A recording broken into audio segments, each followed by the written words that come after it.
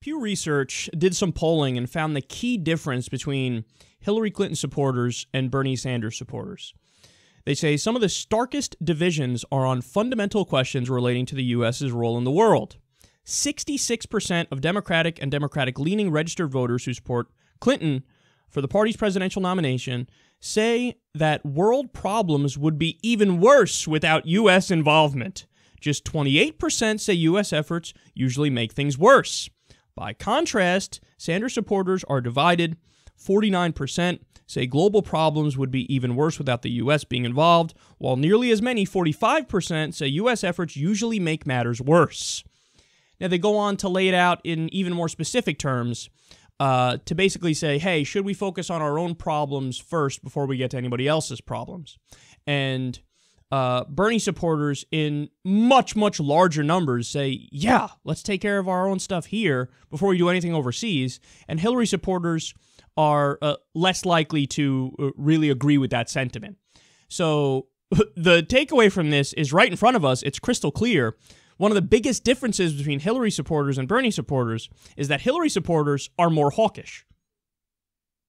So in other words, they less embody true liberal values and true progressive values. They're interventionists.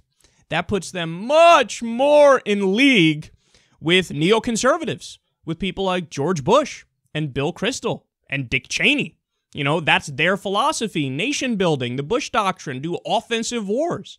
This is what they were in favor of. Now, again, the numbers may not be as stark for Hillary supporters, but it's still quite sad, and you're still leaning in that pathetic direction. And also, understand, man, and this is probably my biggest beef with them, it's a massively ignorant position.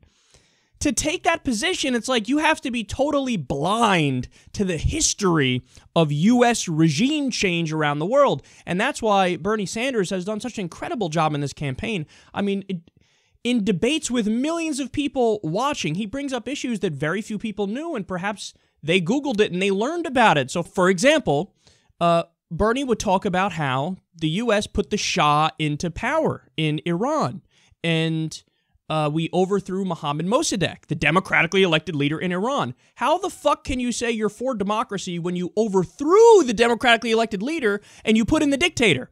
And then obviously this paved the way for the Islamic Revolution in Iran, something that we're all against.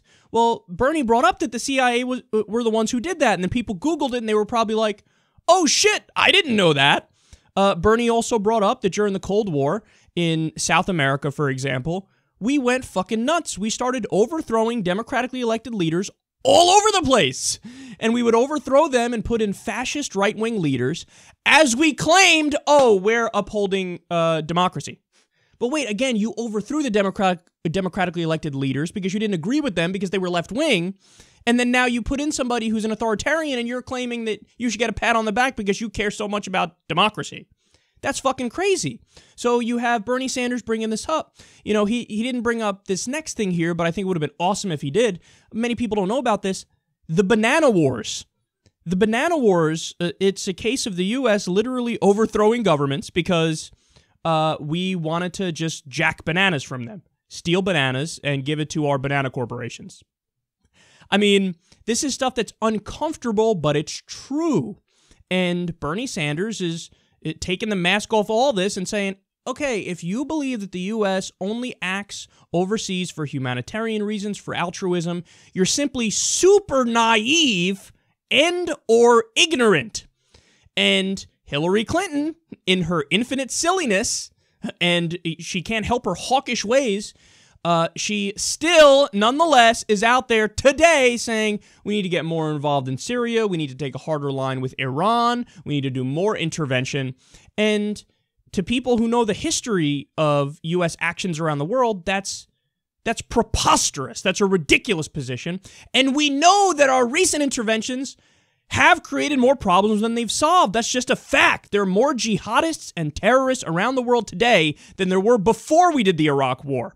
President Obama, a supposedly liberal Democrat, did 7 interventions. He's going to break a record being the only president for 2 consecutive terms the entire time to be at war.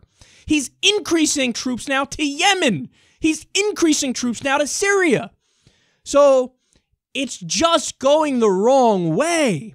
And Hillary supporters, they just have that naive, childish position of, well, we're the good guys by definition, so gosh golly, Papa, we gotta help people everywhere. And I'm sure we're not doing it for selfish reasons and imperialistic reasons and for corporate power and for hegemony. It would never be that.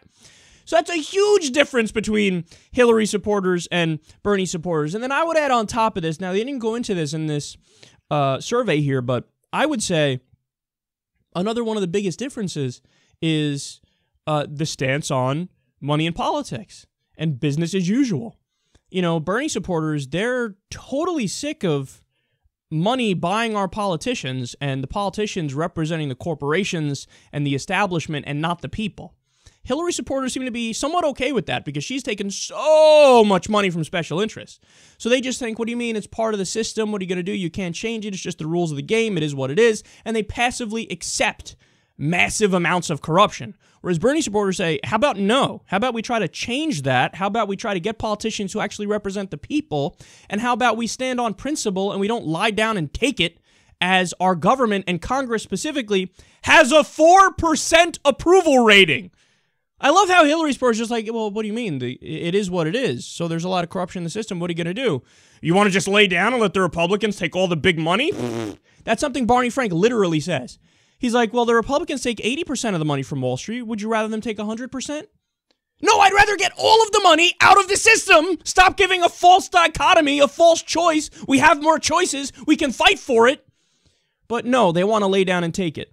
So the Hillary supporters, in so many ways, are just further to the right wing on the spectrum, and they haven't come to terms with that about themselves, and they should.